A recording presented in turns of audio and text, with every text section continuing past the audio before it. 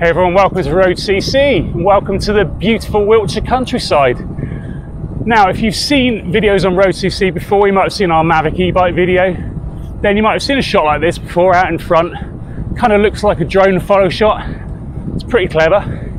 It's not a drone though, it's just a camera on a stick. Really clever camera that we really like. This is our mini review of it. So stay tuned for what camera it is and all the things we like about it.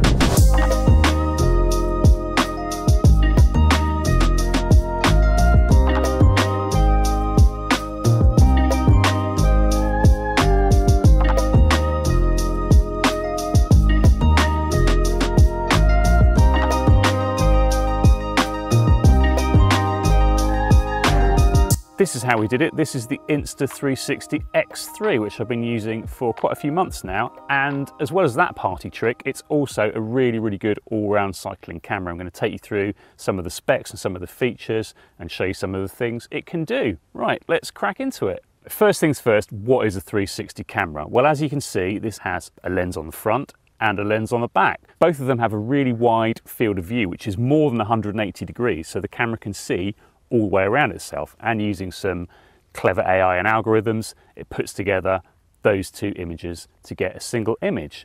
Now, the Insta360 X3 has a 1/2-inch sensor and it can record a 5.7K 360 image. That sounds like a lot, and it is, but you don't ever get to see all of that picture. Obviously, you're cropping into the picture. On one lens, on one side, it will record in 4K. And obviously, because it knows where it's stitching the image together, it can take some things out. Specifically, what it can take out is a selfie stick. So if you're holding it out in front of you, like we've seen on the bike pics at the start of this video, it can edit that out. And it looks like it's in the air on its own. As well as recording video, it can also take a 72 megapixel 360-degree photo, which is quite impressive. And there are a load of other modes too. There's an 8K time-lapse mode you can set. You can do all kinds of interval filming. There's even a bullet mode where you put it on a string and razz it around your head. But for cycling, that's not really something I think we're going to try. The camera is really easy to use. It's got a really big 2.3-inch touch screen on the side here. It's very good. You can get access to all the modes and all of the settings from there. There's also a remote, which is really useful for a camera like this, which you can mount to lots of different places and is not necessarily accessible to you. So stick the remote on your bars and then you can trigger it when you want to get your shot. Now, there are all kinds of ways to use a camera like this, but obviously this is a cycling channel, so we're talking about cycling, and there are a few things that Insta make for this camera which are really good and make it into a really great camera to take with you on a ride like this. First up, and probably the one you'll use most on a bike ride, is the selfie stick. Just screws into the bottom there, and then you can extend it really quite a long way, probably about 4 feet of extension there. And that means you can get some really interesting shots. You can go like right high up in the sky, which is a bit like a drone shot. You can go low to get some really nice low angle stuff, or out in front of you. It's quite a big unit like that, but it'll still fit in your back pocket quite easily. Next up, you can mount it to your helmet if you like. And if you've seen any of Jeremy Vine's footage from London, this is basically the setup that he uses. It's an Insta camera on top of his helmet like that, and that obviously gives you a great view all around. You can see what's going on all around you. I'm not personally a fan of putting stuff on the top of my helmet, but it is an option for you if you want to get that particular shot.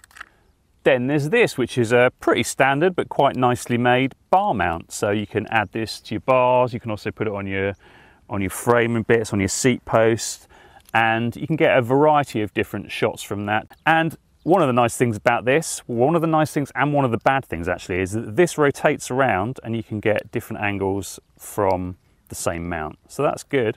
Although what I've found is that the tolerances on it are not quite good enough for that, and it tends to rattle around a bit, making the footage a bit shaky. So what I've done is I've got a couple of those mounts and I've fixed them in position. I've got one at 90 degrees and one at 45 degrees, and I use those on the bike. In fact, the one at 45 degrees is the one that I use most of all. And finally, there's this. This is a specific out front mount for your handlebars. So you attach it to your bars, then you can attach the camera to the front here. And there's a couple of other mounts on here. They're just standard action camera mounts. So if you've got a Garmin, you can put it on top. Or if you've got a light, you can put it on bottom. You'll just need the specific mount for that light. It's not as straightforward as a normal action camera where you've got a single field of view and you just pull the footage off the camera. You need to do a little bit of work with your files. So there are two basic ways of doing that. You can do it on your phone or you can do it on a desktop computer. If you're doing it on your phone, obviously that means that you can do it on the go, which is quite handy if you're sticking stuff on social. And one of the great things about a camera like this is because it's recording in 360 and you're cropping into it, you can crop to vertical or horizontal or square or whatever you like, and it doesn't really affect the image quality because you're already taking a portion of the image in the first place. The smartphone app is actually pretty good. You can do lots of different stuff with the footage. You can zoom in and out, so you can do this sort of world view thing where you've got you in the middle and the kind of world going around behind you. That's quite cool. Or you can crop into more of like an action camera format. One of the great things about a 360 camera is that you can reframe the image. So if you're riding along with the camera on your bars and you've got a mate riding in front, you can have footage of them, you can have footage of you can have footage of the countryside going by, and you can switch between those. So you can have keyframes in your video where the camera moves around. Editing on desktop has its benefits, and for me that's how I tend to use the camera, because you can drag down the original files and then you can make different copies of them, so you can reframe them in different ways and save them out. And you end up with quite a lot of big files and it's quite processor intensive. If you try and do that on a smartphone, you end up spending a lot of time doing it and using up a lot of your phone's memory. So it's better on a desktop, I find, because you can have various shots that you can pull together, and if you don't like one, you can go and reframe it and do it again. It's a lot easier in that regard. So there you go, we've talked you through some of the features of the Insta360 X3, and also we've seen a bunch of footage from it, and the general take home from that is that the footage is very good. If you're taking a camera out for a bike ride and you want to record a bunch of stuff, then that's the minimum bar, isn't it? That it needs to be able to record good footage, and the Insta360 X3 definitely does that. It's a bonus that it's 360 because that means you get more framing options, you get different views that you can pull from the same footage, and that can make your video more interesting. You just get a bit more with the stuff that you film. So that's a good thing about it.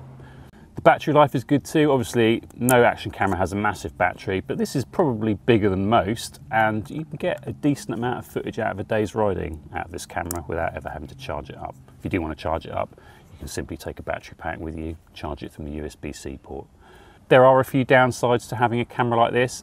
You can see from the form factor it's a little bit bigger than something like a GoPro or an Osmo Action. You have to be a little bit more careful with it too, because the lenses protrude and there's no cover on them. That means that potentially it's easier to damage the lenses. You can get covers for them, but it does affect the image quality quite badly.